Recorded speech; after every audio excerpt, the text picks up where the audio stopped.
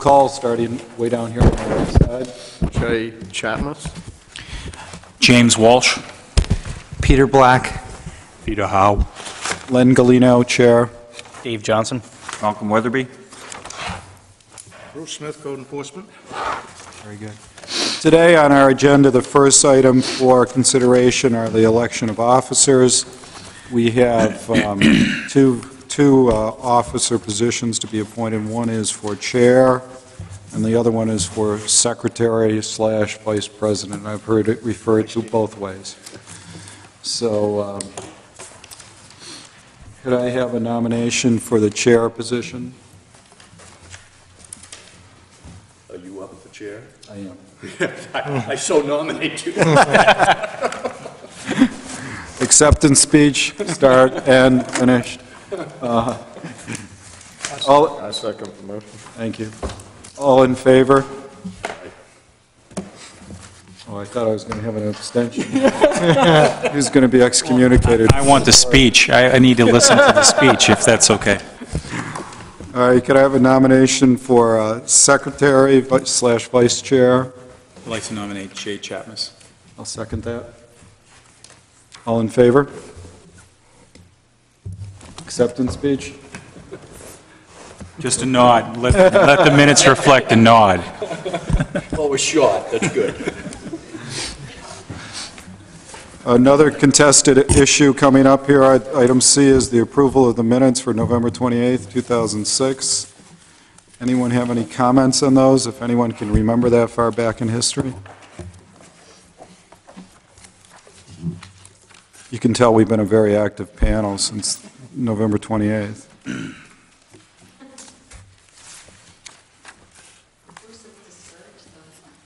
That's right, he's done a good job. It's shielding us from our angry citizens. Could I have a motion to approve those minutes? I move that we accept them as written. Seconded. Any comments? All in favor? Another unanimous vote. Thank you. All right, moving over to old business, of which there's none. So we'll move on to new business, which there is some. Today we have the request of, how do you pronounce it? Charlene and David Andrews, 15 Grover Road, tax map U20, lot 6F, for a right side property line variance of 14 feet from the required 25 feet to construct a 28 by 28 foot garage with storage above at 11 feet from said line. Could the applicant please take the stand and identify themselves? Present your application, please. Yes, I am Charlene Andrews, and I am here tonight also on behalf of my husband, David, who is in Northern Ontario finishing up a project. And I am here to request a variance in order to build a two-car garage on our property at 15 Grover Road. Recently, we learned that my husband's company is transferring us to South America for the next 2 years, and it is primarily for this reason that we have decided to request a variance to build a garage. Now, I must be honest with you. Right now, time is valuable, and I rushed into this project without being better informed of the town's zoning regulations. I thought that since we had been granted a variance in 2001 for a two-story, two-car garage with living space on the second floor, that a design for a two-story, two-car garage with the second floor unfinished would not be a problem. Well, after several meetings with Mr. Smith, in which he was very patient and explained to me time and again that I didn't meet the comparisons of the neighbors for size, I finally had the aha moment and understood what he was saying. So I found another garage style, which actually David and I prefer, and had it designed, and that is the reason for the addendum to the original proposal. As you can see in the addendum package, we are still requesting a two-car garage with the attached mudroom, but we have eliminated the second floor. As stated, it will put our total square footage at 1,924 square feet. Having a garage would be a great benefit to us, as we could store our 2 vehicles on our property while we are away. Without a garage, we would have to leave them in the driveway or find and pay rent to store them elsewhere.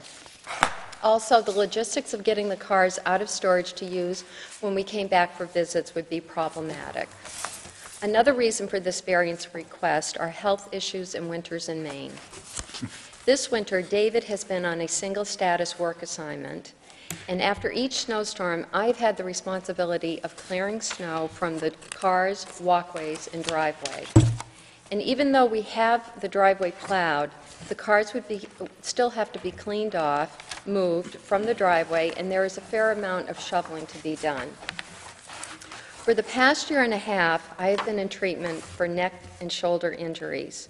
Due to dealing with the snow, there were times that my symptoms were aggravated. We never know when David will have another single status assignment. However, having a garage for the next time that I spend a winter by myself in Maine would make my life much easier. Security and safety are other considerations. Due to David's work assignment, it is not unusual for us to be gone several months. We would feel much safer if the vehicles were secured in a garage. Currently, it is not unusual for me to be gone for several days at a time. Now, with the cars parked in the driveway, it is easy for one to determine if the house is occupied or empty. If we had a garage, this would be more difficult to verify. David grew up in the house that we now own. It is our desire to eventually return to Cape Elizabeth and live permanently at 15 Grover Road. We imagine that this will happen when David retires. As we get older, we believe that winter will pose more of a challenge. In our twilight years, a garage would make life less taxing. Personally, for me, the proposed mudroom is something I really hope for. Currently, when one comes into our home, they are coming directly into the kitchen. This is a particular challenge in the winter, as there is no place to put coats, hats, boots, and gloves. The mudroom addition would be a place for family and visitors to put all their winter gear before coming into the house. Now, as you can see by the proposal and the addendum, we have, or I would like to take full ownership for that, I have made a great effort to make certain that our proposed garage meets all local and state codes. A review of our design and situation has been conducted with all of our neighbors, which is referenced in Section 8 of our proposal, and they agreed that this proposed garage would not affect the aesthetics or decrease the value of our neighborhood. Section 7 of our proposal shows existing garages in our Grover Road neighborhood. Of the 12 houses in the neighborhood, 7 presently have garages and 1 has a barn. As you can see, there are a variety of different styles throughout this area. We believe that after you review this section, in conjunction with our proposed design, you will see that this addition will complement the existing architectural integrity of our neighborhood. Due to design restraints, we would like to request a 14-foot variance from our south property line, which is referenced in Section 3 of our proposal. We have looked at various locations for placement of the proposed garage, but due to the existing location of the house, septic system, and the design of the garage, we are unable to meet the local requirements of a 25-foot setback. In closing, we want to thank you for your time and consideration regarding our endeavor. Thank you. Questions for the applicant?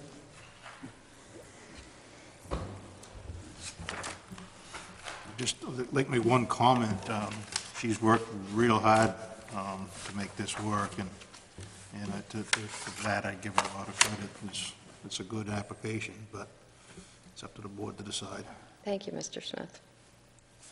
Along those same lines, Bruce, I mean, I was very pleased with the quality of the application. It was very helpful to me as a first-time board member, really, and it was nice job. Thank you, Mr. Howe. Do you know what the variance was that you were granted in 2001, what the sideline variance was? We were going for the same size, but it was 28 by 30, so it was the same. So it still would have been sideline 11-foot variance. sideline? Yes, sir. And it was considerably larger because we had living space above. It was, so that allowed up to within 11 feet of the sideline? On the Yes. last one? Yes, sir. And this one, you're seeking 14 feet? It's 11 feet 11 inside. feet. Same. So, same 11 The feet? same seat. It's 28 by 28, and the old variance was 28 by 30. And why is the need for the new application? Because You have to start within a year. and complete within a year, within a month. they expired on them? So it's null and void. And, I'm sorry, give me the dimensions of the original, 28 by 30, and this one is? 28 by 28.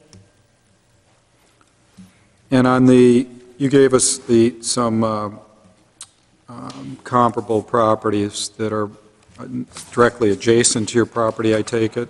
That's in tab 7, is it? In section 8, or 7, yes, 7, I'm yeah. sorry. Yes, sir. And there are 1, 2, 3, am I counting 3, 4, 5, 5 properties that are closer to the setback than yours? Yes, sir.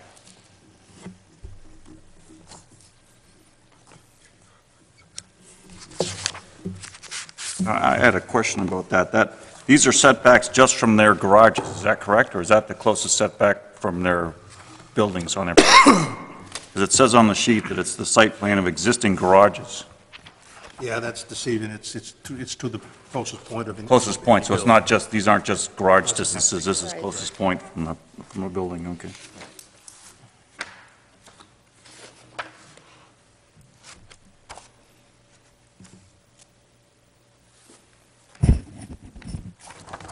Other questions? Ms. Andrews, and when you applied in 2001, do you recall the comparable properties that you used at that time? Was it the same? Much the same, correct? The properties, The oh, yes. Actually, I only had the 6. The first, there are 6, and then I went back and did 6 more for this one, so there would be 12, because Mr. Smith explained to me that I needed a comparison of at least 10. But the first proposal in 2001, I just had the first page here of the 6. Was the ordinance different then? No, it's the same ordinance, but we had just got into the new standards. So there, It was a learning curve, but, yeah. yeah. The ordinance states that, first of all, let me second the statement that was made earlier regarding your application. I think it's very well put together. Typically, we see the comparable setbacks in a table form, but you clearly demonstrated those in pictures, and they were very well described and very well referenced with an associated map, which helps us to locate. Thank you. The ordinance clearly says that you reference the 10 nearest properties, and you included the 12 nearest properties, which is even better. But the ordinance also states that half of those properties, you're in an effort to approve a variance. The intent of the ordinance is that it is in conformance with the typical presentation of the neighborhood. And it requests that you compare your desire to the nearest 10 properties. Historically, for at least the last number of years, we have interpreted that, as the ordinance states, as to 5 or more, a half, 50%. If they're 10, we're looking at 5. In your case, you chose 12. Your property would need to match 6 or the 10 nearest, 12 nearest, or 50% or more. it matches 5. I looked at the chosen properties that you had selected and tried to eliminate the 2 furthest away, or 2 of them, so that, as was mentioned earlier, you meet or exceed 5 comparable properties. The ordinance is quite clear on that, in that we need at least 50%. And the ordinance is also quite clear. There's no clause in the ordinance where we can base our variance on your motivated desire. And I think your needs and desire in your presentation is quite clear and quite justifiable. The ordinance says otherwise. We need a concrete comparable of at least half of the nearest properties to be at or less than yours.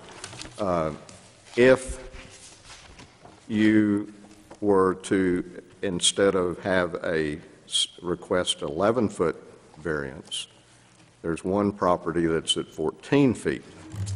Yes, sir. If your application, and I think you know what I'm referring to, if your application had requested a sideline variance of 14 feet or down to 14 feet, it would be very clear and very straightforward from all aspects, size and sideline setback. And just for clarification, for sideline setback variance, we only compare to sideline setbacks. We don't compare to front or rear. It's side comparable with side. If you're requesting a front setback, we'd look at front setback. Have you, in your design, have you considered, instead of making a 28-foot wide garage, making a 25-foot wide garage? And the reason why I'm suggesting that, I'm not trying to suggest a design. I'm trying to suggest an avenue that you can apply that would clearly satisfy the code as it's stated. And that's what we need to be able to approve a variance like this. Okay. In response to that, then let me take a pair of scissors and cut off 2 of my comparisons, and that would give you 5 out of 10. So, but in also... Mr. Chapman suggested that he tried to do that, but you can't pick. Well, You have to. but I have, if I took 2 off, then I would have 5, which is what... But you got to take the 2 furthest away. You can't. Okay, you so... lose one. Oh, okay. I'm sorry. I misunderstood then. Okay. And The ordinance just is Right. a response. The 10 nearest is what how the ordinance states. And also, I may throw this is my builder, Ken Moran, and I may throw it to him, but if we took that back, then I understand that would probably have to be 25 feet by 28. I would lose the mudroom, and I would lose the entrance. We would have to have the garage set back. Is that right, Ken? It's set back, and it would be the original entrance that we have at the house now. And then it would and you would have to walk out to the garage. What if you did a single 16-foot door instead of the 2 9s? So it would be a 2-car garage. That would gain you 3 feet so that you'd have your mudroom. And You probably have to, I mean, it wouldn't make any difference because your roof line comes down this way, so you're not as if you're centering the... The 30 to 25 should take access from the house into the garage. Right. And then put 3 feet for a walkway. Right. You're taking up 21 feet right now for approximately 20 feet. Her steps are probably 48 inches above the floor of the garage. It's going to be late. So she's going to have 5 or 6 steps into the garage. for the benefit of the audience at home, we want to hear your comments, but we want the audience at home to hear it. Can you come to the microphone? Yeah, if you would mind going to the microphone, that'd be helpful. But you'd gain the 3 foot you'd lose, you'd gain 4 feet. because you'd have one 16-foot opening instead of 9 and 9 is 18 and a 2-foot center. So you'd gain 4, you'd lose 3, you'd gain 4. Correct, but the interior of the garage will still be, for usable car space, will be 20 feet or less for 2 cars. I Once understand. we put the- I understand that. Yeah, that's what I'm getting at. So the interior of the garage. 16-foot doors with 2-car garages often, Correct, you could put a 16-foot door in, but I mean, a standard garage is 24. I'm just trying to figure out. Yeah, no, where no, I'm things just, work. no, I agree with you, Bruce, totally, but, I mean, you can definitely fit in one 16-foot door, but to have adequate space for 2 cars and then to open doors with the landing on the left side, 20 feet is, I mean, you're gonna be banging doors and the stairs and, I mean, you could definitely get the 2 cars in, but whether there's room to open doors or not, Whether they're what? would be room to open the car doors without hitting the car beside it, What's the standard size width of a garage? 24.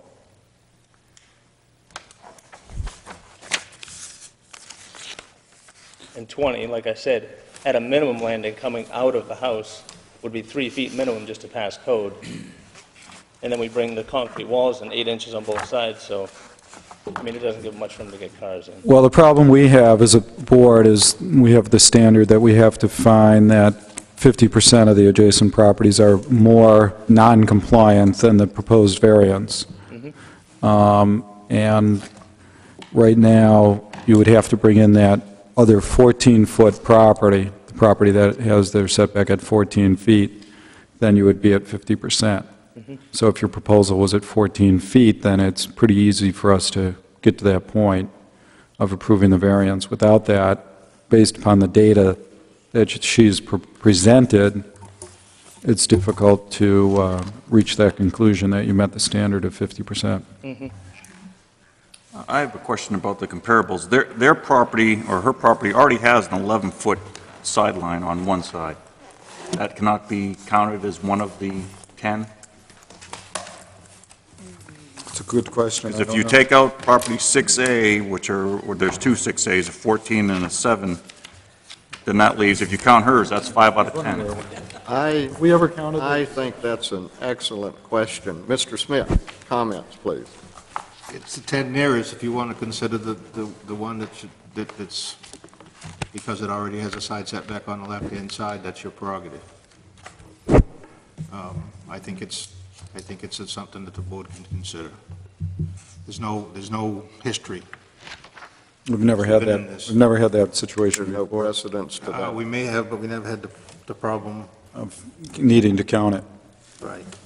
So, So with that, we would have 6 properties, and we'd have to eliminate one, and actually, you could probably eliminate, if you look at the chart, Actually, you could eliminate 2. You could eliminate the 2 farthest away on the bottom of the page. 6, That leaves 10 properties. picture 12 and picture 7. Right.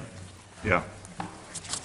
These, Why would you have to we eliminate? wouldn't have to look at You have it. 13 properties then, and you've got 6 Oh, I see. that are compliant. Yeah, we'd have 13 then. So you could eliminate 12, which is a 14-foot setback. 7 is And a you 7 could foot, eliminate or 6A. We'd just- 7, well, that's one of your good No, properties. you can't eliminate 7. You just eliminate 12, which would give you 6 to 12, right? yeah. You would have 6 to 12. And it looks like to me, picture 12 is the furthest way. Again, I would want Mr. Smith to comment whether this is a valid observation. Excuse me?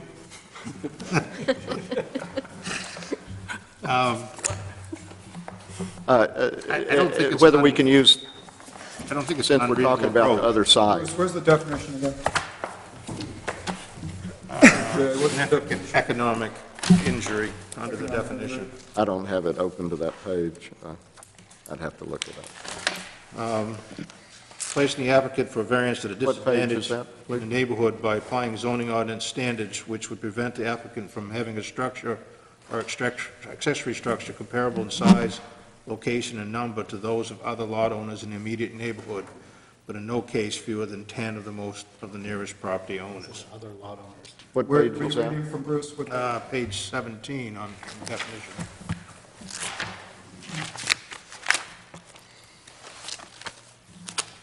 Says other lot owners.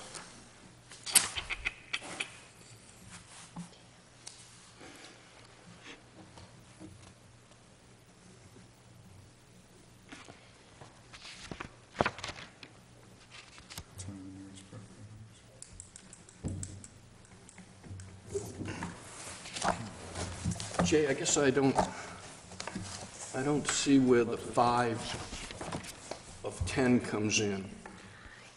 I mean, it just says no fewer than 10. You had to go to 12 in this particular case to get the comparable. But I don't even see where it says 50%. Well, it doesn't, but this is what the board has established since the standards came out in 2001. Okay, It so does- it's not ordinance. We have used, Through history. historically, it doesn't say that, you're correct. Okay. It doesn't say Well, I was just looking for it. I figured I might have missed 50% it. or more. In the past, we have interpreted that as 6 of 10. We have, again, historically, with justification, relaxed that to 5 of 10, or 50%. Then in that case, it's comparable. If it's less than the majority, then we say that it's not comparable to other standards of the neighborhood, a presentation of the neighborhood. Ideally, we'd like to see 6 of 10, more than half. But it's not ordinance. Well, if you read the ordinance more, the only other way to read the ordinance is more restrictive, that it has to be, that the other 10 properties have to be even more non-compliant than the variance. Don't think I'd agree with you there. Well, how else, I mean, either it's an average or it's all, right? What other approach is there? But the ordinance uses word comparable, and it has to be a majority to be comparable, is our interpretation of such. Right. If it's, and we have loosely interpreted that to 50% as being comparable, at minimum. Yeah. 5 of 10 or 6 of 12. 5, yeah, exactly. In all due respect, I really thought that the issue would be the size of the garage. I honestly, because I was granted the variance in 2001 for the 11-foot. So, and also, these measurements are approximate. You know, so picture 12, I don't know. The homeowner wasn't home at the time, and I just made an estimate where there was a bush, and I assumed that that was the property line, but it could be less. So, The size is absolutely necessary, too. And yes, that is Right. part of the equation. Yes. But what we're faced with, the ordinance is quite clear-cut in a number of issues, and we cannot base or let me say that we have gotten away from basing our ruling on motivated desire. We're basing it on the requirements of the ordinance, and that is the intent of the ordinance, and that is the intent of the writers of the ordinance, is that we base it on facts. And so, as I think you can hear from our discussion, we are trying as hard as we can to make this work. We can't bend the rules of the ordinance because it's not the intent of how the ordinance was written. So I want you to understand that, is that we're on your side, but we have to have something to justify it. And that's why we're looking at all avenues. And in reality, that's the intent of this board, is to explore avenues and make sure that what is requested does fall within the boundaries of the ordinance. Do we have any other questions for the applicant? I'll get to that. Are there any other comments? Jay, did you have another question? Go ahead. Did you have any further comments you wanted to make? No, I don't. Okay. This is Mr. Mullins, and he lives up the road from us. He is in 5 Grover Road. 5 Grover, yes, I was just going to ask to see if anybody else wanted to comment on the application. Yes? My garage is Could you just, I'm sorry, what's your name again, sir? Mike Mullen. I live at 5 Roma Road. Yes. My garage is 3 feet from the property line of my neighbor. And my neighbor down the street from me, the next house, his garage is 3 feet from my property line. Are those, could I just ask the applicant, are those two properties on your list of comparable properties? Yes, sir. It's pictures 2 and 3, properties 6C and 6D. And I show that, Properties 2 and 3? yes, sir, on the pictures 2 and 3. You show them at 6 and 10 feet, Yes, sir. and he's saying they're 3 feet each. Yeah, the fence for the property owner at the corner is 3 feet on his line. So I landside the 3 feet below that. And the other place, I think his driveway must be 2 feet off my property line. But his garage it wouldn't be much more than 3 feet. Okay. And those are the properties 2 and 3? Yes, sir. Okay. All right, so we've already counted those as more non-compliant than your application. So they're in the good column from your perspective. Yes, sir. Okay. Anyone else want further comment from the audience on the application? The applicant, do you have further other information you want us to consider? No. And as I understand your application at this point, what you would like us to do is to consider the 10 closest properties and include your own house as one of the comparable properties for purposes of meeting the majority requirement or the average requirement.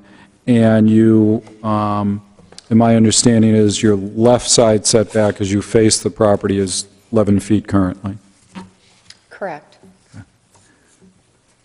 Anyone else have further questions for the applicant? Okay, what I'd like to do, unless somebody else has more questions for the applicant, is close. Okay, Mr. Dr. Chapman. Before we explore any further,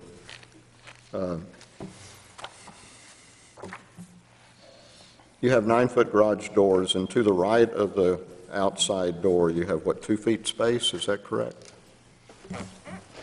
And in between the two, you have 2 feet, is that correct? Sir, I forgot your name. Would you mind coming to the podium? Either one, whoever can answer that. Okay.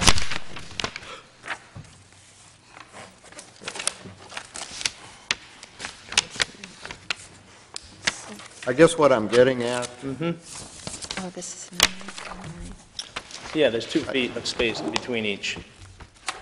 But it's not a true 2 feet because we have the foundation that will be coming into the garage 8 inches. So it's not a true 2 feet on the right side. I mean, we have an 8-inch. The exterior dimension is 28, but then we encroach 8 inches on the right side, so we lose that 2 feet on the right side. So it's actually only, in your original proposal, you had the width as such as I could see because you had a stairway in the right rear of the garage and you needed width for the stairway. Since you have eliminated that stairway, could you shave a foot off the right-hand side of the garage door, a foot off the middle, and a foot off the left, and still keep the mudroom? What I'm trying to do, again, and I'll restate this, is I think your house needs a garage, and I see that, and you justify it verbally and other reasons. We need to make it work. Yes. And if you shave a foot off the right, or shave a foot off the middle, and shave a foot off the left side of that garage and still leave the mudroom the width it is, would that work? And if you have big Land Cruisers and pickup trucks, then, you know, it's going to be tight. But if you have smaller cars, it seems like it'd be, a 9-foot garage door is quite wide. for a smaller car. I mean, basically, when you pull on the right side of the garage, if we were to shave a foot off, she would have 4 inches from the door to the wall, and that is if it wasn't sheetrocked. So, I mean, that doesn't give her much room at all to, Now, why is it, you're doing insulated heated garages? no, I'm just saying if it was ever sheetrocked in the future, but I'm saying as is, just studded up, she'd have 4 inches from the time she pulled and tried to miss that side of the garage door with her mirror to the wall. Because the foundation's coming in 8 inches, and if I took another foot off, You can't shave anything She's off the basically side left with anyway, 4 because inches. the code says you got to have either 18 or 24-inch turn for stability, structural. That's why my suggestion of a 16-foot door within whatever opening you got left there would allow for 2 cars to park, because there's many 16-foot garage doors out there. I know it's not the ideal, but yeah. Do you base your sideline setback off foundation exterior or finished siding? to the wall. Finished siding? I mean, I don't, Foundation. it's a foundation usually. You don't get within that 2 inches. Yeah, no, I don't get that fussy, but Ms. Andrews, I had a question for you. On the last page, section 8, you've gotten the signatures of various neighbors consenting to the proposed change. You have a picture on that signature page. Is that the design and the dimensions that you're proposing to build as depicted there? Yes, and I didn't go back and show them the new design, but this design, the original design was much larger. It was a 2-story, 2-car garage. Dormer in the back. No, it didn't the have, width, no. the width didn't change. Width stayed the same.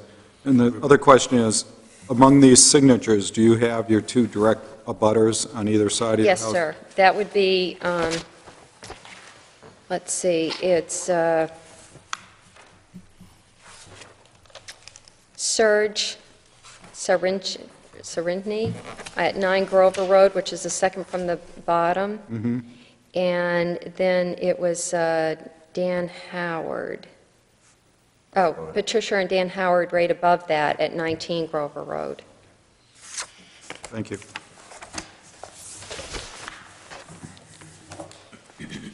Do you know what the setback for lot 6K and 5 are? They're not shaded on your exhibit there, but I was wondering if you knew what those were. I believe, 6K, I believe I took that, and it wasn't, it didn't, I don't believe it met the variant, or the setback, and 5,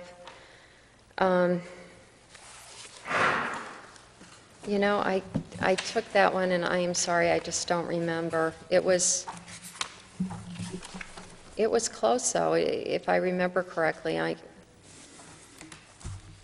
want to say it was like, I honestly don't remember, but it was, I wish I had my scratch paper, but I think it was like maybe 12 or something, but I can't be quoted on that.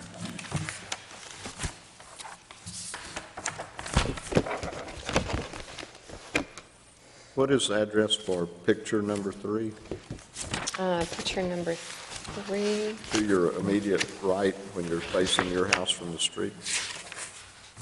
That is the house next door to me. That is, What's the street number?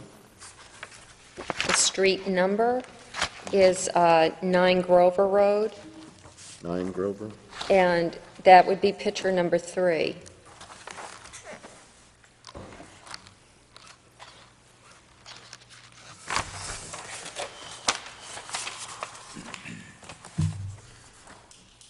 So that's the 9 Grover is the house to your immediate right? Yes, sir. If you're facing my house, it's to the right. That's the side on which the garage would Yes, sir. be. Yes, sir.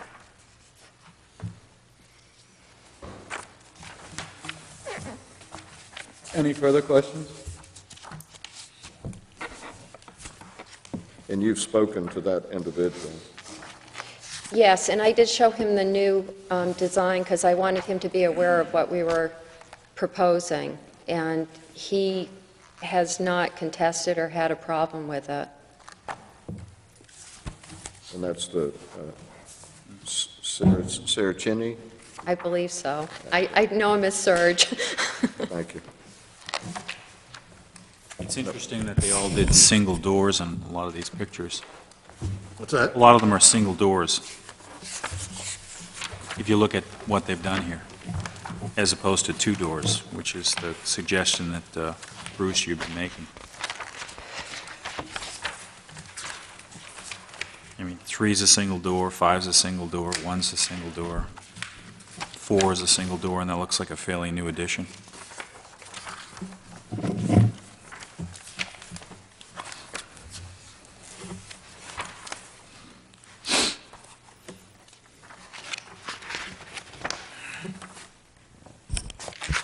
Number 12 is double door. Yeah, looks like it's an older, much older addition than. Yeah, 14, that's the one with the 14-foot sideline setback. Did you explore single door? What are your feelings of two-door versus one? As Mr. Smith asked early on. It's not so much the two doors versus one. I mean, one door would be fine if we could still have the space, adequate space for two cars. And I mean, granted, if they do have two compact cars, it'd be great, but down the road, I mean, if they ever were to sell or buy a newer vehicle, it'd be, I mean, you wouldn't want to be limited by garage size as to what you could buy for a vehicle. I understand that. What is a typical opening for a one-door double 9 feet. garage? Double door is 16 feet. 16? Correct. And the way you have it configured, you have 9 and 9's 18, and what is the space in the middle? At least 2 or 2 feet? 2 feet. So that's 20 feet versus 16, right there. Here's your 4. There's 4 feet, and you only need, what? Correct, but you still don't have that extra 2 feet on each side, because if we shrunk it 4 feet, should lose the 2 feet on each side, so, I mean, if you came in like this and spread them apart, you could open the passenger side and driver's side door, but you're still going to be pinched on the right or the left. Just because 20 feet is not adequate for a two-car garage. It's just not enough space for wall to wall. If you had a 20-foot opening and put 2 cars in there and tried to open the doors, there's not enough room in there. I mean, maybe if you had 2 Volkswagens, but... Well, if you had a 16-foot door, Correct. and you had 2 feet on left and 2 feet on the right, you're saying that would, that opening would be 20 feet. And you'd still have the same right side setback from the wall to the edge of the door, and same left setback from the mudroom to the edge of the door. What you're doing is taking out the middle column, middle separator. That would not be enough room, you don't feel like? Not if you had, say, like, if you had 2 sedans, 2 Ford Tauruses, and you pulled them both in there. I mean, I don't know if you have a garage, but if you have a 9-foot door, you're looking at the mirrors on both sides when you pull in. So if you have a 16-foot door, basically one hitches left, one hitches right, and you try and give yourself room to open the 2 side doors, but she wouldn't have room on the right or the left when she swung them. I understand fully. We're just exploring Yeah, no, avenues to try to make this work. Correct. Yeah, I'm just saying if she did reduce it to 20 feet, it's really not a 2-car garage at that point, with the landing, because we need, her door into our house is probably 4 feet above the ground, where the grade is going to be for the garage. So she needs access from the house down into the garage, and minimum, we need 3 feet, just to get that landing down into the garage, just to pass code. So that's going to eat up minimum of 3 feet of the 24, and then if Well, the landing goes straight ahead. It goes in the direction of the cars, not to the side. But I mean, if the garage is 24 overall, if we reduce it to 24 Well, 25.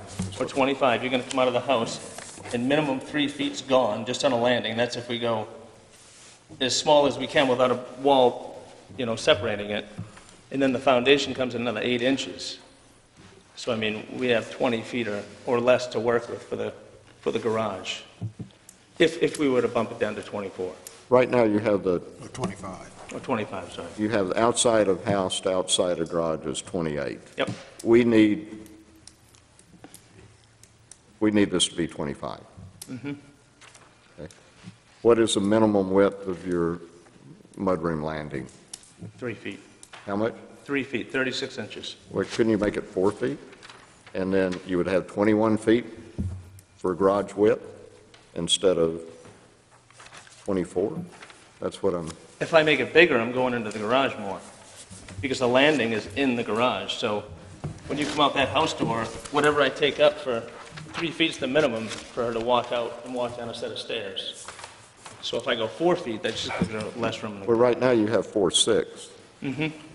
Well, if you made the mudroom width the minimum 3 feet, Yep, you'd have about 3'6" with the wall. correct. So that would leave you 22 foot 6 inches for the garage, which is, 1 foot 6 inches less than a normal 24-foot garage. So, If it was 25, what are you basing that Right. measurement on, 25 I'm feet? basing it on 25 feet. And if we went 3.6, So you're foot 6 under what a 24-foot garage would support, 2 9-foot doors. So if What you're would be- 16, you're only losing it would be 21. 9 inches. Would be 21. If we had a 3.6 landing, the foundation's 8 inches. Yeah, but it's there on a 24-foot. Well, That's the what I'm saying. foundation The landing isn't, to the outside, you end up with 22.6, which is 1 foot 6 inches less than a 24-foot garage. That's all you lose. If the overall garage is 25 feet, Right. she's coming into the garage 3 feet 6 inches. Right. So what's that? 22 foot 6 from that wall to the other wall. That's 1 foot 6 inches less than a 24-foot garage. That leaves us 21.6. Because you're counting this? No, that leaves us, I mean, from the outside, if this is 25 and I come in 3.5 feet, 3.5 feet is 21.6. So you're losing 2 And Sorry. then if I count the wall in the interior, that gives us just over 20 feet. You know, the 8 inches coming Yeah, back in. but I'm trying to compare the 20. Yeah, no, I know what you're saying. What I would like to 2.5 feet. What I would like to do, unless anybody has any strong objection to this, is, as I understand, your current position is that you would like us to consider the application as submitted, right? Pardon? Yes, As amended, but yes, as amended before we came in here today. yes, sir. What I would propose is that we close the discussion with them for a little bit and have a discussion among us and see if the feeling of the members of the panel as to this particular issue. But reserving the right for the applicant to amend your application, if you so desire, before we take a final vote on your application. Okay? Anybody have any objection to that? Okay. So I'm going to close the discussion for now. We may reopen it. Okay, But what I'd like to do is have a discussion among the panel to get various people's okay, feelings about this particular application. okay. Okay? Thank you, sir. You're welcome. Let me start off. I totally appreciate, it's a difficult application in the sense that it's right on the cusp of meeting compliance with the standard for the variance of establishing significant economic injury.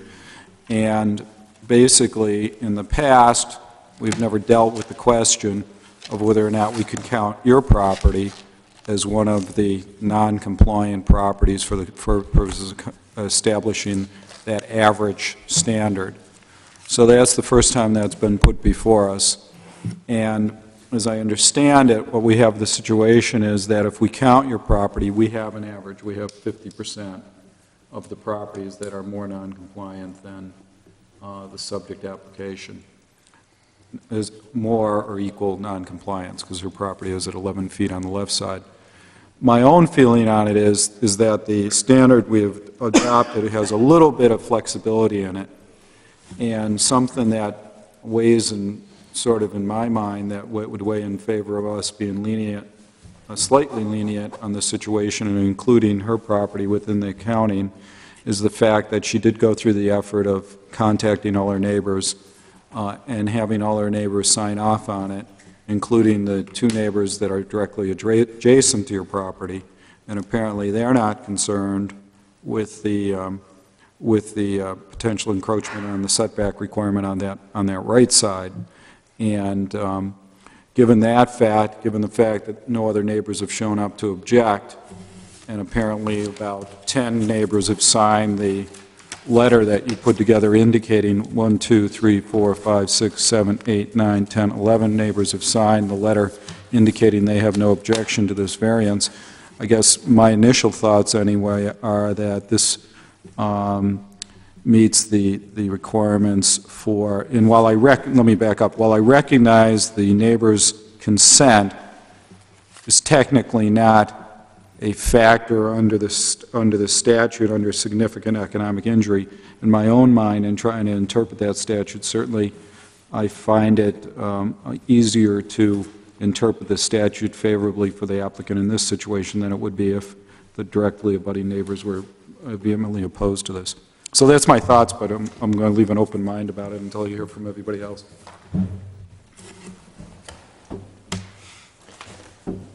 When I look at this neighborhood, it seems to me that what she's asking for is comparable to what the neighborhood, the existing neighborhood. All these lots are non-conforming. None of them meet the setback, and some of them, a lot of them are more non-conforming than hers. But even the ones that are less non-conforming are still non-conforming, and they have similar garages to what she's requesting. And if we were prepared to allow her to get to, if we would approve her application with a smaller garage, which would actually have a more negative impact on the property values than a larger, better garage, then I think we should approve it with the larger garage. In other words, we were asking her to shrink the garage and make it a small two-car garage, and that would actually decrease her property value. That would be a less valuable property than it would be with a full two-car garage that didn't conform to the ordinance by an extra 3 feet. And to me, that would be a worse situation than approving the application like it is now. So I would approve it like it is, and I think it meets the significant economic injury prong. Thank you. Mr. Wallace? I guess I direct my comments to Peter about that. If the 25-foot garage is what would satisfy the ordinance and the particular requirements placed on this board, all the wishful thinking in the world to have a mudroom and to have all of that, I mean, the fact of the matter is, nice to have, but you can't in this particular environment. So, you know, I guess I'm a little concerned that there isn't the willingness to modify the plan based upon what can or can't be done in this particular neighborhood. I do agree with you on the neighborhood that there are houses of very similar style, and they're all in non-conforming situations, but you know, a garage is a garage. There are people who bought houses in that neighborhood with garages that they're stuck with. So I don't buy the long-term, you know, negative impact to that property. But I do think that if all we can have is the 25-foot, then we should be working towards delivering on that as opposed to 3 additional feet because she wants a mudroom and everything else. I mean, I think the fact is that she's made such a great case here for having a garage. And I think that 3 feet is something that could come out of this if the applicant and her builder were creative and still get her the things that she's looking for.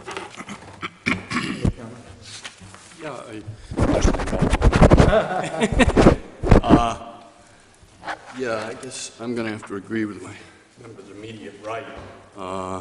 And I'm also going to have to take issue with the 25 feet. I'm sorry, I don't see where there's any requirement that it be brought down to 25 feet in the ordinance. I read page 17. It does not say anything about 25 feet. It may have at one point been a precedent set by this board, or... Just let me comment there. The setback is 25 feet. Right. That's not up for That's not dispute. it. That's In not this the dispute. residential district, it's 25 feet. Right, but we're being asked for the variance. I mean, that's the point of this board, is to grant something different from the 25 feet. If it- That's what our judgment Right. is If it- supposed to do. If it meets this definition, significant economic injury. Right, and so far, 3 have said it meets the significant economic injury. I agree with that. There's 4. What I don't see is that... Actually, I count you and him, 3 so far. Okay, 3. Yeah. What I don't Maybe see me, is a maybe me. is a I haven't decided. What I don't see is why we can't vary from the 25 feet. I see nothing there that says we can't do that. In fact, as far as I'm concerned, that may be the purpose of this board, is to look at it, use our judgment to determine whether or not this actually is comparable with the neighborhood, whether it hurts the neighborhood, whether it enhances the neighborhood, whether it serves a purpose for the town to do that. And I think in this case it does. But then you also have the hurdle of using their property as justification, which Well, is I- brand new in terms of this board's previous history. No offense, but I mean that, We do set precedent. I have several comments. I'd like to go back first to what the chairman said. And certainly we take into account neighbors who voice opinion. We cannot and must not base our decision on support or lack of support by the neighbors. And if we do that, we are getting into extremely muddy territory, because in any instance, you can find support or lack of support based on personality and a number of other very subjective reasons in the neighborhood. So unfortunately, we have to discount, in my mind, to a great degree, if neighbors are in support of it, that doesn't tip it, in my opinion. If it is on the peak and the next door neighbor strongly objects, then I think that voice is certainly registered. So I don't see support of the neighborhood as too influencing a factor in this. Regarding the other comment that was made, we need to base our decisions, in my mind, on objective points and not subjective. And if we get into what we think looks good or feels good for the neighborhood, then we're getting in as deep water as anything else. We have to base our decisions on purely objective natures, in my mind. Otherwise, we are faced with making random decisions here and there based on another number of very subjective, and I don't see how we could function effectively as a board based making our decisions on subjective decisions. Regarding your statement, the ordinance makes it very clear. The 25 feet, the 25 feet I was talking about was reducing the garage to the 25 feet, not the ordinance 25 feet.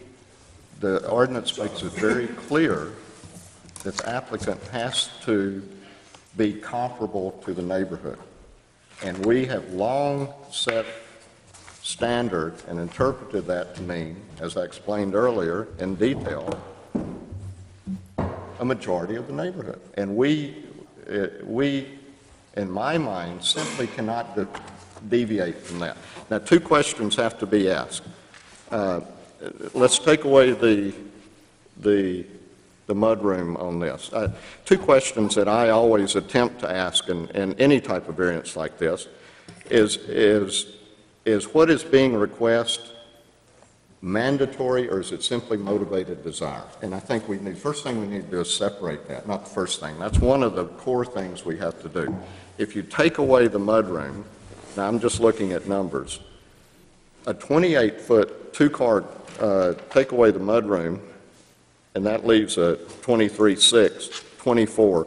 Standard width for a one-car garage is 12 feet. Standard width for two-car garage is 24 feet. I believe I'm correct in saying that. That's typical. I mean, that's a typical. And then on top of that, you add the mudroom, which I think is a reasonable request.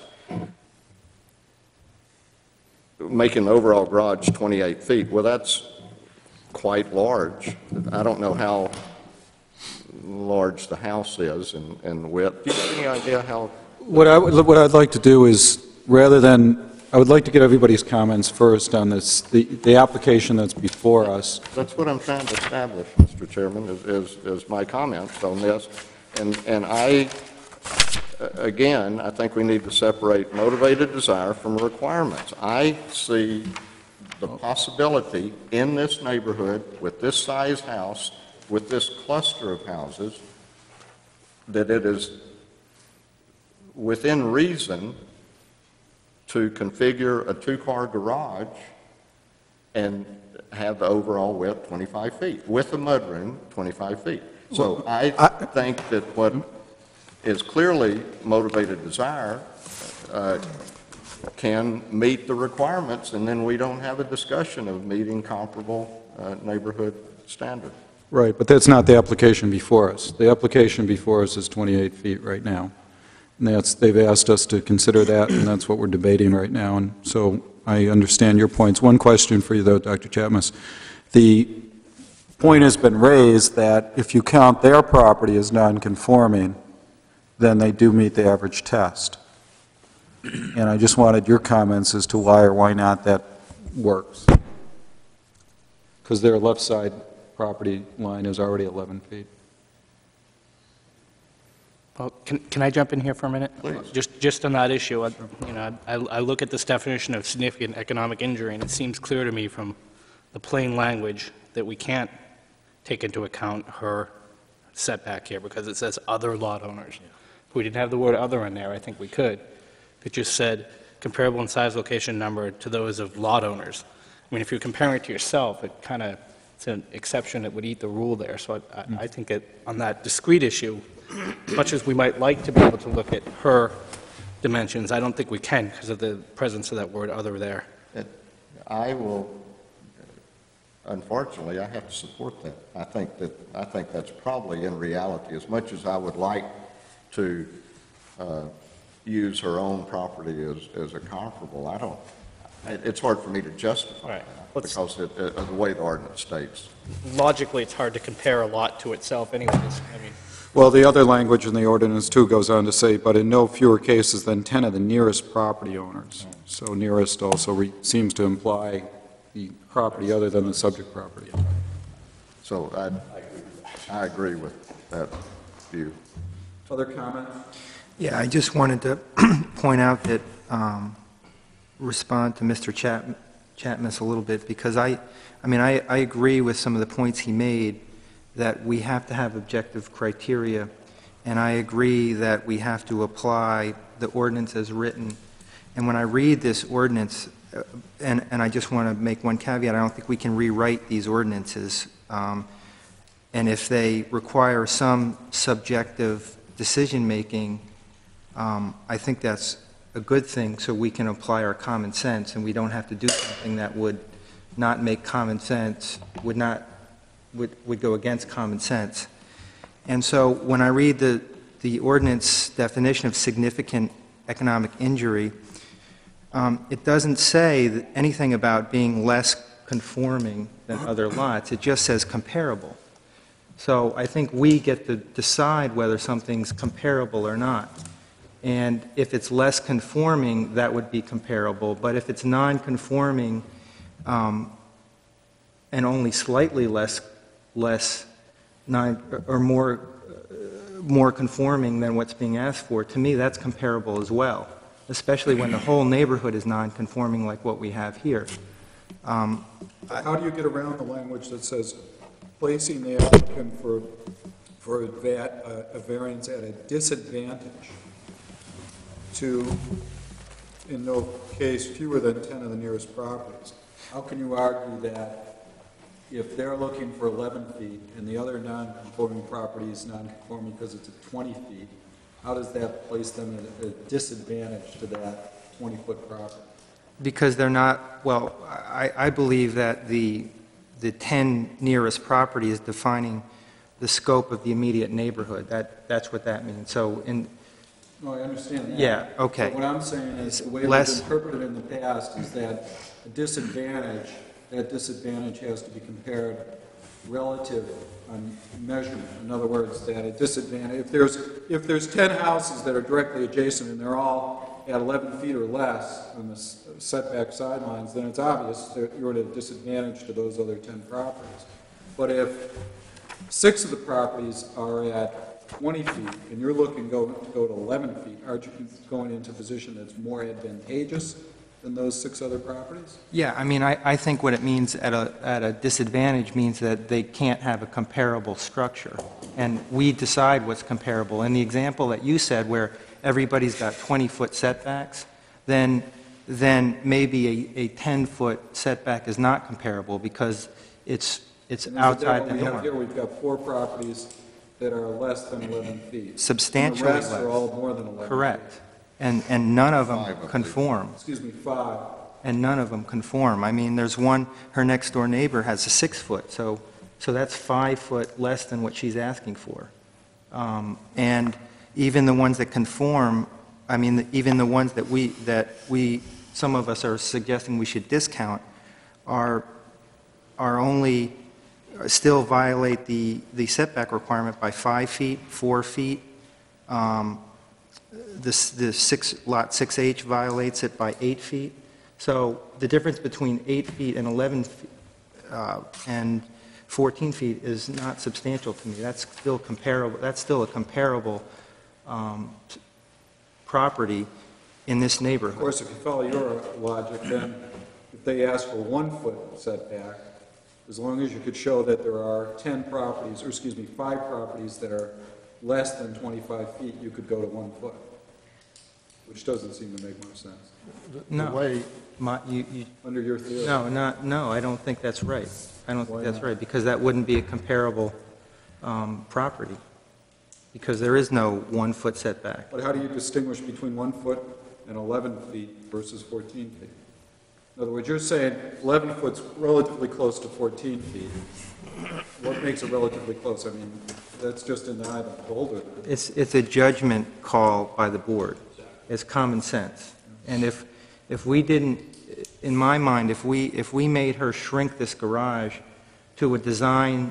But we can't make her do anything. Yeah, exactly. We can only vote up or down on our application. But if we consider, if we would approve a design that was slightly smaller and made the garage a non-standard garage that wasn't a standard 2-car garage, and we would approve that application, it doesn't make sense to me that we wouldn't approve one that's 3 feet longer, that's 3 feet wider, that would make the property more valuable, that would make the neighborhood more valuable. I mean, yeah, I guess I don't follow that argument, because if you could always make that argument, then the argument would always be, well, why can't I it would be more valuable to go out to 1 foot from the property setback line.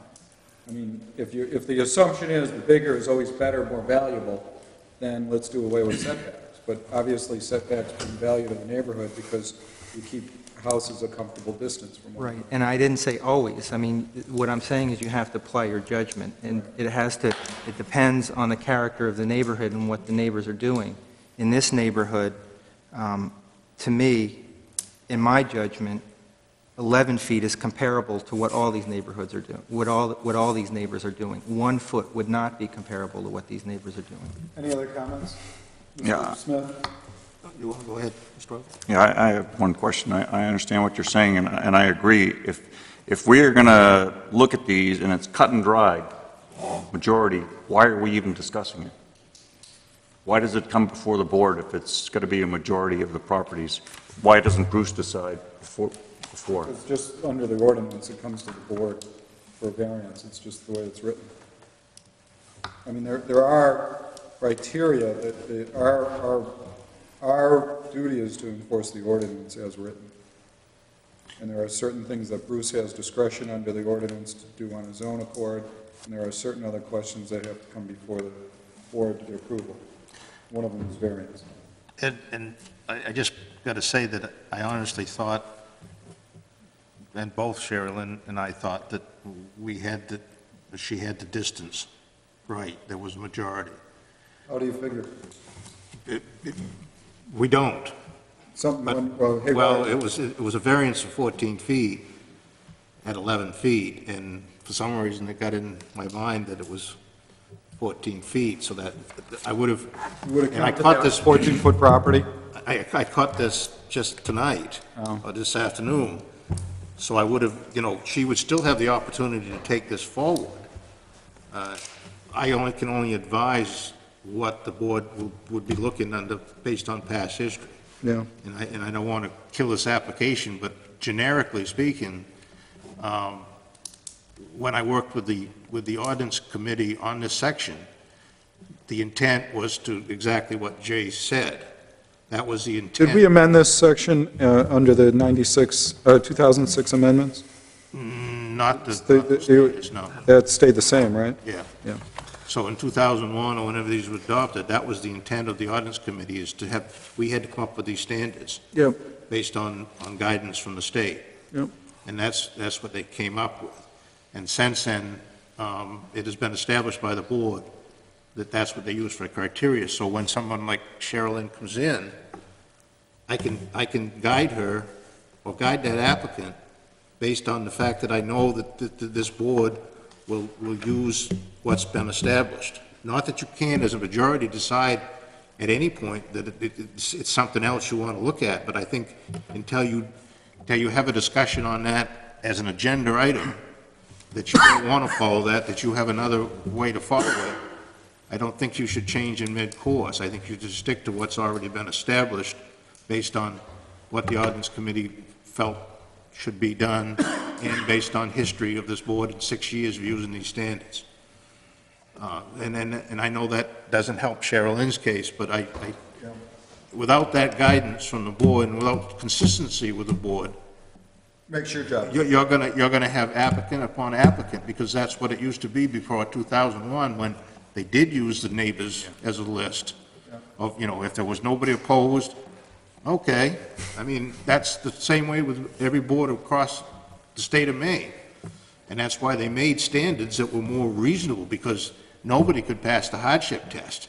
And so it was a matter of whether you were popular in the neighborhood or not.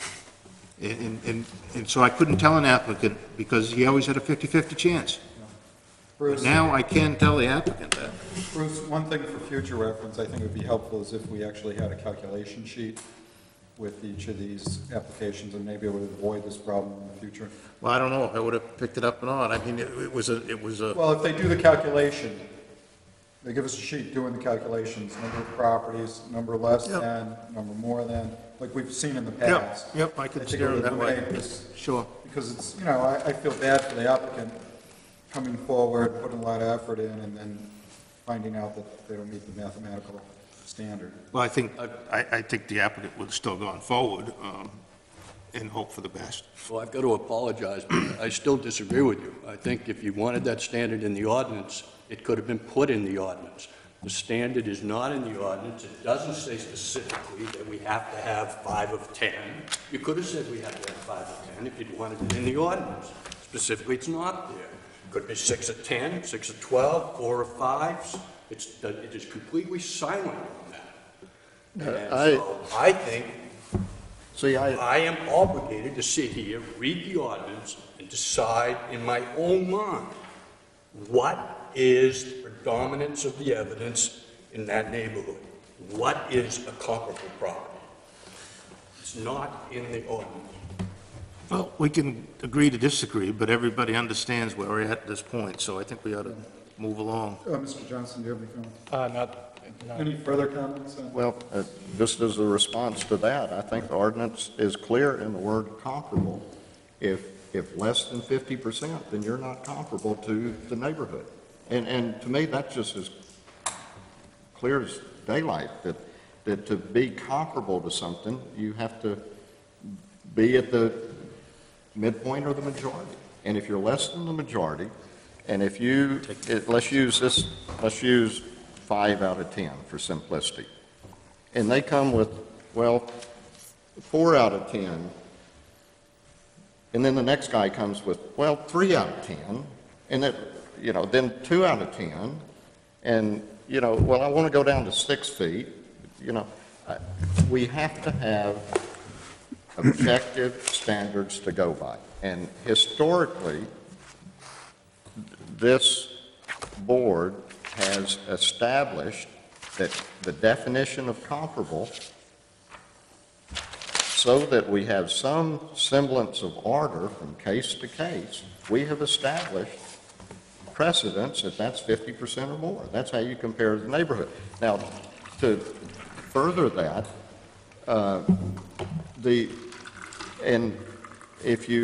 anything less than 25 feet is not conforming for sideline setback. And we don't look at left and right, we look at a side with side.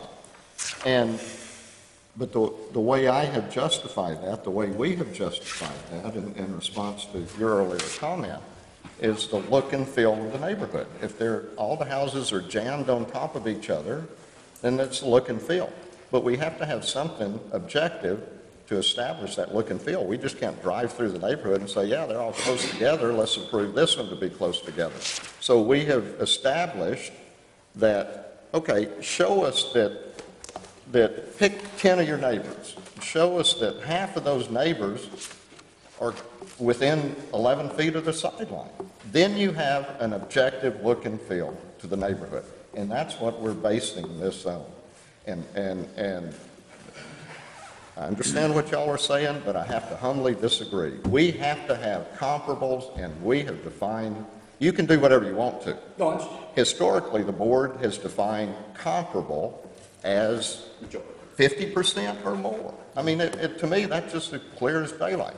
And Well, the history is what the history is. That's the way we've interpreted it. That's what we've done it. And there's no debate about that. You were not aware of that because you weren't on the board before, but and that's okay. Jay's accurate with that rendition of the history. No, I'm not any smarter than anybody else on this board, but I think as a board, for us to function properly, we can't just say, well, it looks like it, it's okay. We have to have numbers, both comparable sideline setbacks and comparable count of properties to compare. And that's my only point.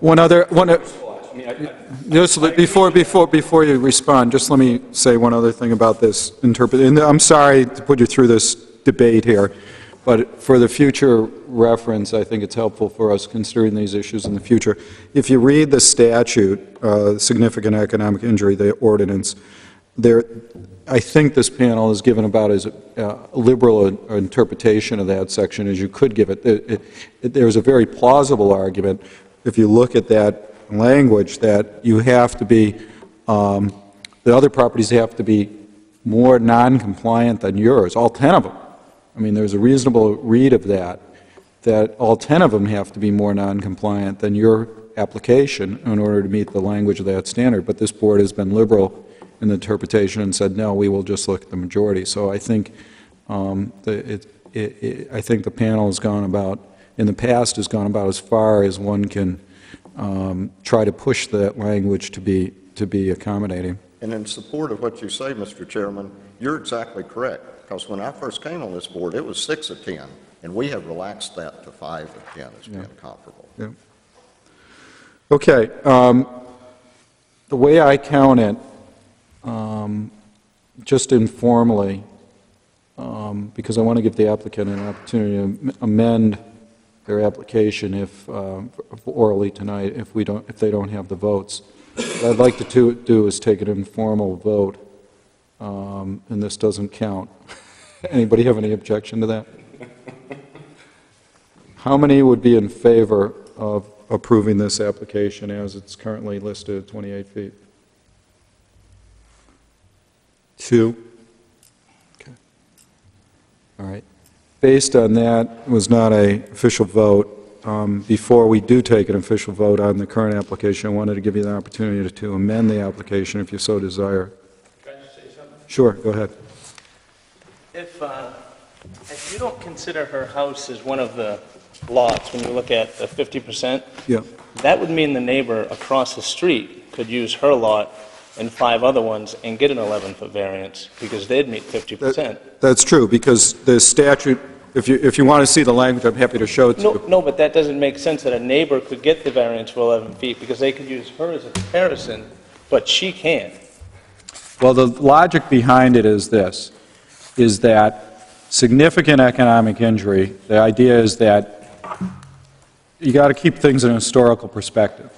Back many, many years ago, there were no zoning ordinances. Correct. So a lot of houses were built before the zoning ordinances went into place. So some of them were at 11 feet, 10 feet, 5 feet, whatever.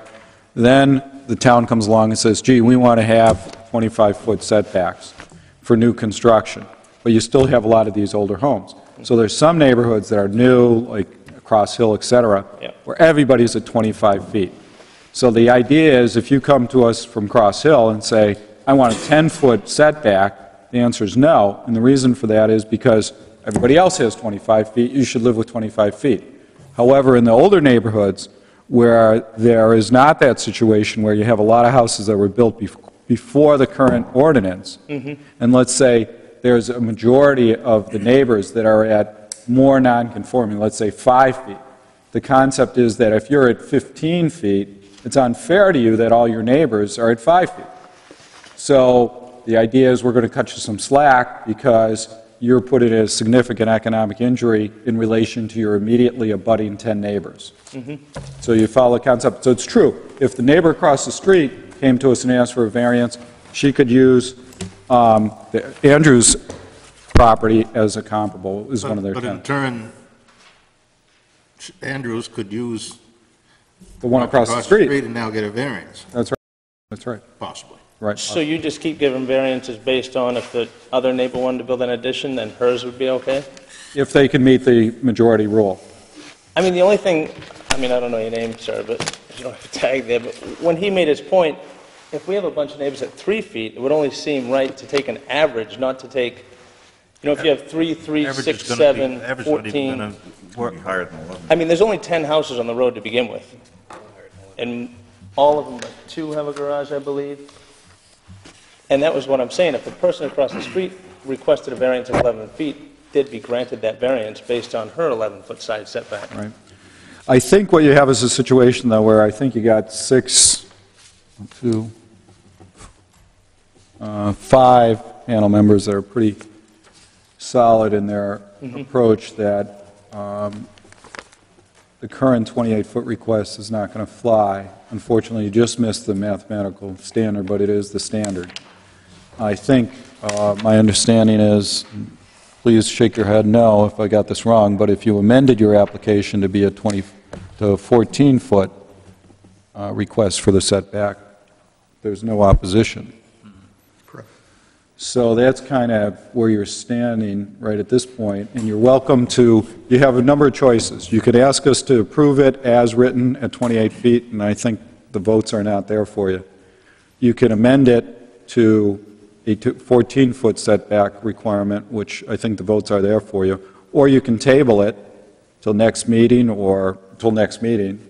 to consider it, or you can withdraw it. I think those are your 4 options. Can I ask one question? Sure. Is there any possibility that some of these measurements that you have Yeah. are not Yes. completely accurate, that maybe some of these might actually be closer than what you put, like the gentleman brought up before, that there's 2 right there that were But some could significantly be farther closer? away, too. I mean, the board has always allowed the applicant to do the best job they can, and they've taken that without going out with a full survey. I don't think you should be going down that road. Okay. But, you know, the applicant does what as best they can, and the board has always taken that as Do you want a 2-minute break to consider those options? Do you want a couple-minute break? I mean, my only problem with that is like, she would say is if next board meeting, we had the neighbor come from next door and request a variance for an addition, she would be granted hers the same day? Is that how that would work? I mean, I'm not being wise, I'm just Not asking. necessarily. I mean, Then she'd have the majority. they've always done the majority, 6. They've already given down to 50. That doesn't mean they would do that every time. Yeah, but that's the standard, that's your standard. No, I think maybe, if I understand, there's 7 criteria that we're I judging understand. this Yep. for. There's only one that seems to be a trip point on her application. That's And- why we're dwelling on the one that's the trip point. No, there's 7 different Yeah, criteria criterias. that have to be met. And we're not bothering with those. We're Yeah, trying to correct, but I'm iron just out saying, the so if one- somebody else got a variance next time on that road, she'd be granted hers, is that how, If somebody else got a variance to less than, to match? 11 feet? Yeah, because they'd have the majority. if that pushed her over the edge of having then 10, meeting the 5 of the 10, then I guess it would. Why, you got another one in your back pocket? No, I'm just saying, the bad thing is that if a neighbor requested a variance, they'd have the votes, they'd have enough, and they'd get it, and she doesn't, because she can't use her own. That's the only point I'm making. Yeah, When you yeah. use the comparisons, that you can't use, if there's 10 houses in the neighborhood, you have to count hers as 5, Yeah. as the 5th one. Well, I hope you can appreciate the panel has been struggling to find a way to help her get this approved, and I even started out by musing that maybe we could use her property, but unfortunately, I think Mr. Johnson's interpretation of the language is correct. Yeah, and I do understand, but I'm just saying, if there's 10 houses on the road, Would you like to take a couple-minute break? Sure, why don't we take a 5-minute break?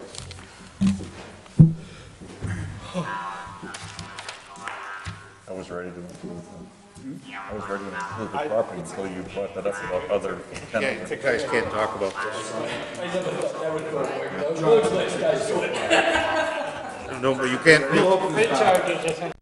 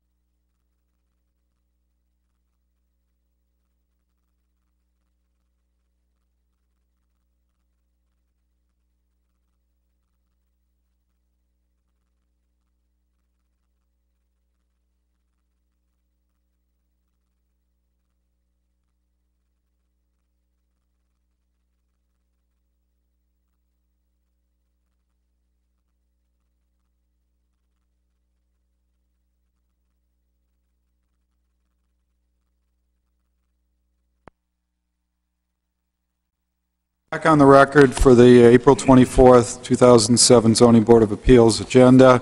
We're working on new business item number 1, the request of the Andrews at 15 Grover Road to seek a sideline variance.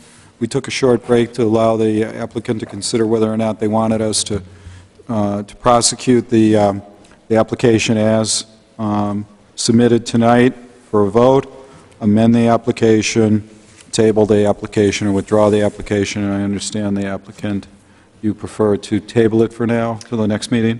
I would, and I really want to thank you all for the effort that you made to pass it, and the discussion and everything that was said and the effort that's put into it.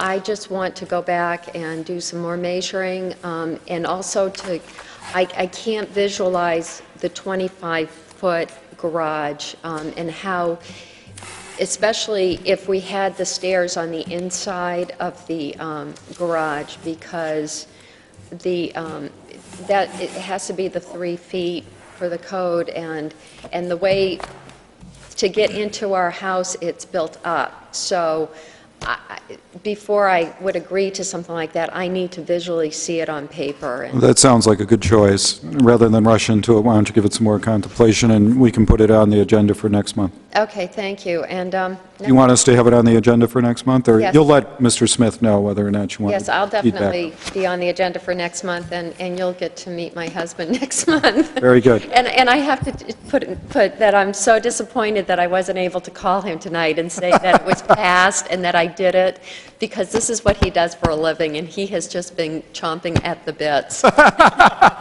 Well, tell him to stay home next month, too. Yeah. Thank you ever so much. Thank you. Mr. Smith, am I correct that if, this is technicality, if she tables it, she can bring it before without submitting a new application and without new fees, is that correct? Yeah, she'd do an addendum to, So she can bring it back next month with no right, because it's already financial, advertised at 11 feet, and, no more fees, for example? right. Okay, No, good. she's all set. All right. Make sure we did that right. Anything else on this application? We're all done on the application. Next item on the agenda is communications. Any communications? Other No, the than only thing massive communications we had tonight? The only thing I wanted to discuss, I guess, was if the board, because we got a couple of new members, if they wanted a workshop for the 2 new members and refresher for everybody else. I think it would be a great idea. Any objection?